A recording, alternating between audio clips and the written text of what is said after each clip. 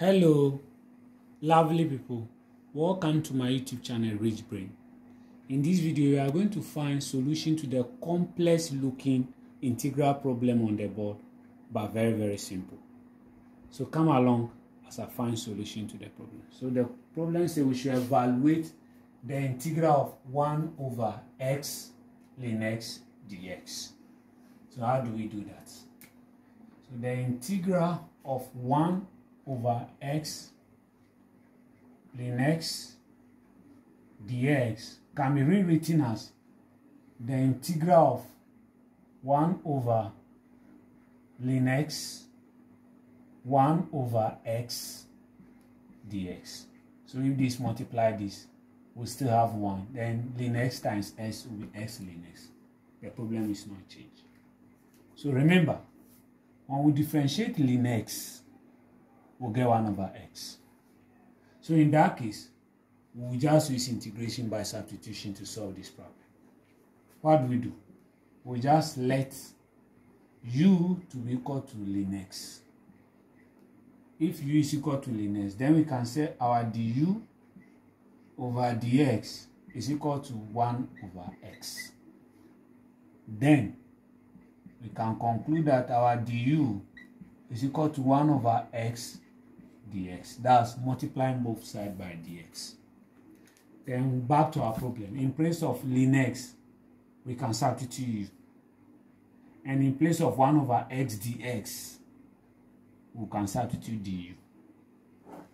So the integral of 1 all over ln x 1 over x dx will be equal to the integral of 1 over u, that's in place of ln x, I substitute u.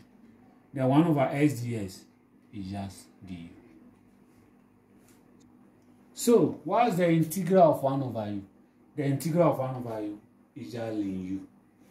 So the integral of this is equal to ln u then plus c. Remember, absolute value. So we don't have ln u in our initial problem. We don't have u in our initial problem. It was x. But we said u should be equal to ln x. Then we substitute it back. So we can say this will be equal to ln, then in place of u, we substitute ln x, then plus our constant of integration. So we can therefore conclude that the integral of 1 over x ln x dx is equal to ln into bracket ln x then plus our constant of integration. I hope you get that. Please, if this interests you in one way or the other, then like, comment on my videos and share, because these are the only ways you can help promote my YouTube channel and I can record more mathematical content for you. Bye bye.